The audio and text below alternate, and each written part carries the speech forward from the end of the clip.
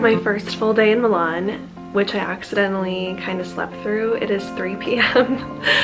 I had a really hard time going to sleep last night. I was just like having a lot of anxiety and worrying about really dumb things that now in the morning mean nothing. Well, the afternoon, I guess.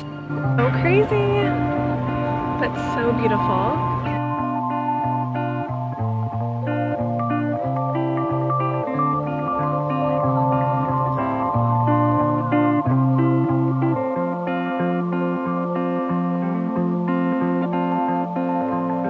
I was just overthinking and super jet lagged, and I hadn't slept in like 36 hours, so I finally fell asleep. It's also really loud outside, and I have the window open because it just helps the air move a little bit in here. So people were coming home really late. It was a Saturday night, and so everything was just echoing.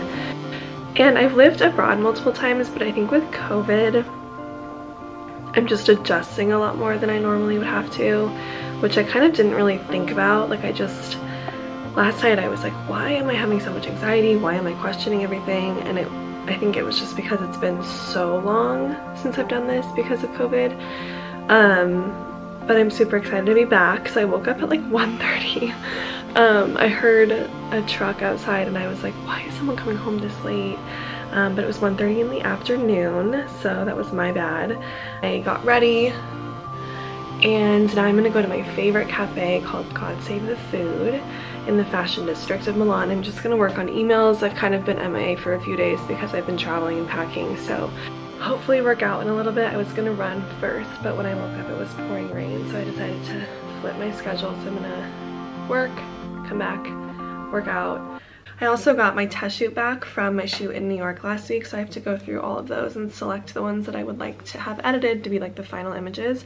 But I'm super happy with the way they turned out, like so happy with them. But so I'm gonna work on those at the coffee shop too, which kind of just feels a little bit unreal because last time I was in Milan, I wasn't modeling at all. I wasn't with my agency. And I would walk around and be like, oh, I would love to model here, but it's like so unrealistic.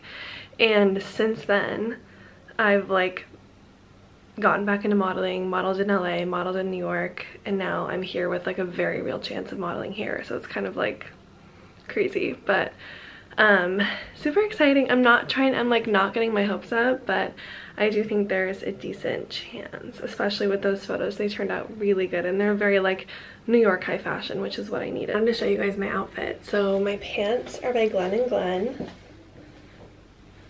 They have like a cute little flare on them, and then I'm wearing loafers. I really like them a lot, so I'm trying to wear them as much as I can. It's very like Italian.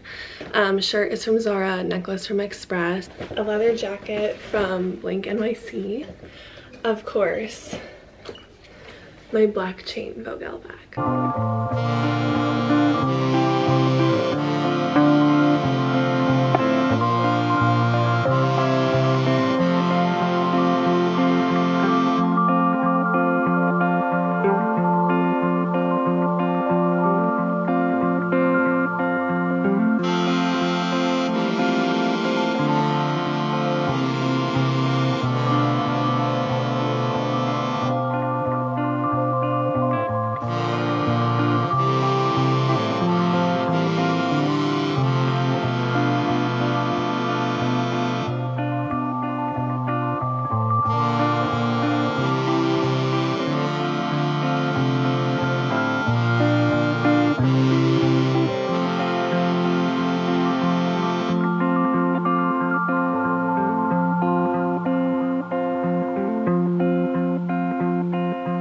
Okay, I'm all ready to meet my manufacturer. So I'm wearing a white high collar, well, off-white high collar top. It's a tank, and then a long blazer, my Joe's jeans, and loafers. So I'm wearing, this is obviously what I'm wearing. And then I'm bringing my green chain bag. I have pink crossbody there. And then I'm bringing my notebook, my iPad, and just my essentials. So I'm gonna get a bottle of wine and then head to the metro to get to the train station, and then I'll be on my way. So I'll film some of that and I'll see him soon.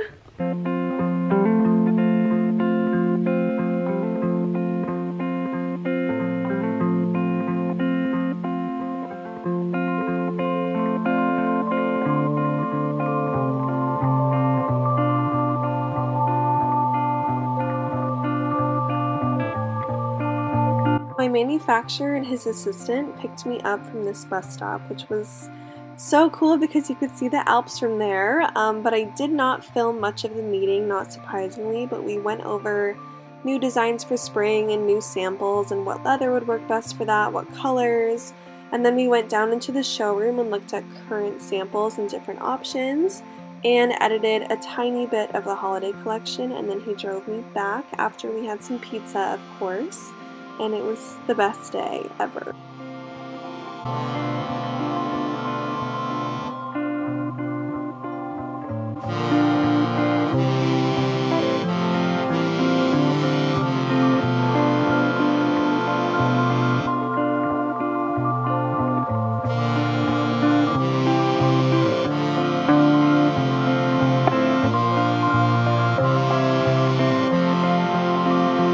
It's so crazy to be here. I'm trying to be discreet because I'm not used to vlogging in public, but oh my gosh, it's just the craziest feeling. Every time I see it again, it just blows me away.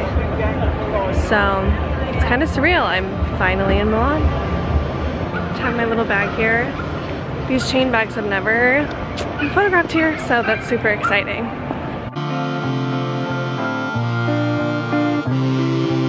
After being at the drama, I walked over to the big Starbucks roastery, and I already know what you're thinking. I don't typically seek out a Starbucks when I'm traveling, but I just really love this one, and so I finished up some work here and then I went home.